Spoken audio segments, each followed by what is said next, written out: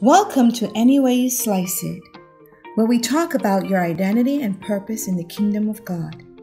Come join author Ricardo Richardson as we slice our way to the core of God's Word to experience the beautiful and transformational discovery of who we are and why we exist, no matter how we slice it.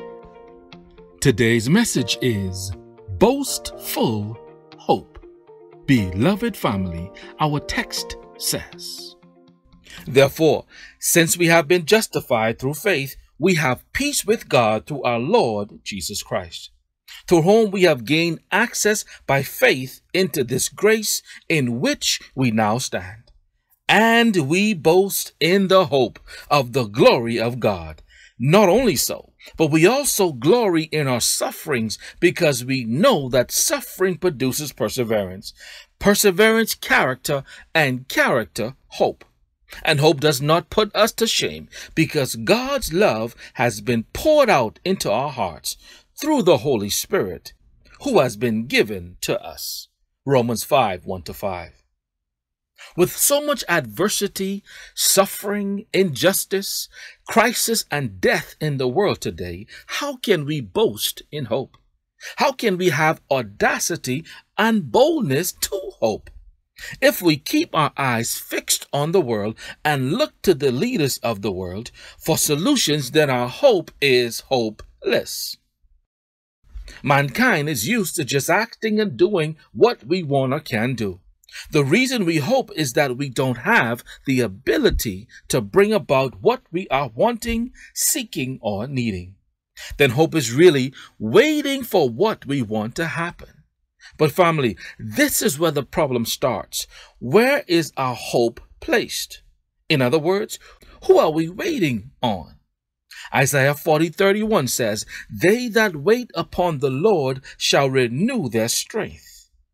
In order for us to boast in hope, we have to boast in the Lord. See, it's King Jesus Christ who is able to save.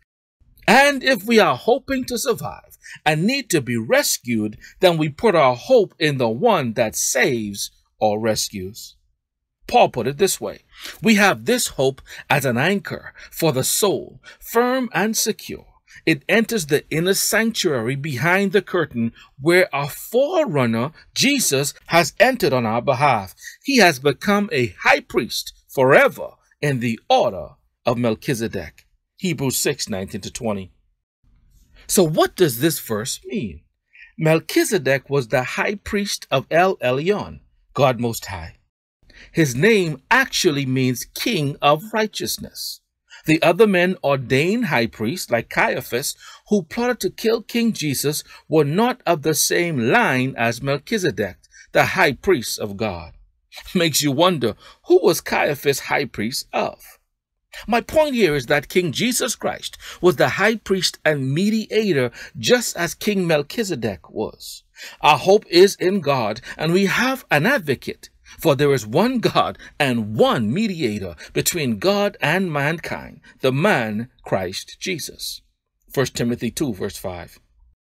King Solomon says something that makes one believe that hope is a part of life. We can't or shouldn't avoid it.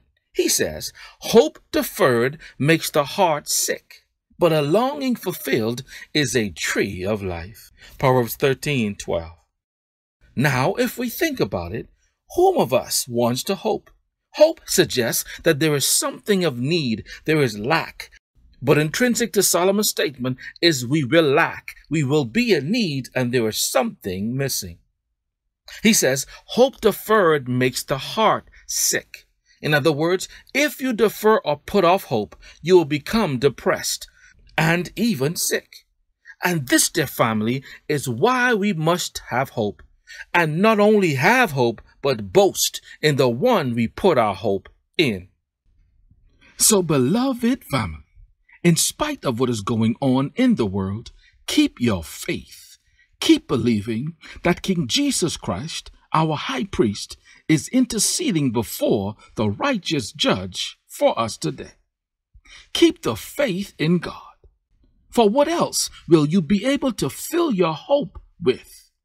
For faith is the substance of things hoped for, and the evidence of things not seen.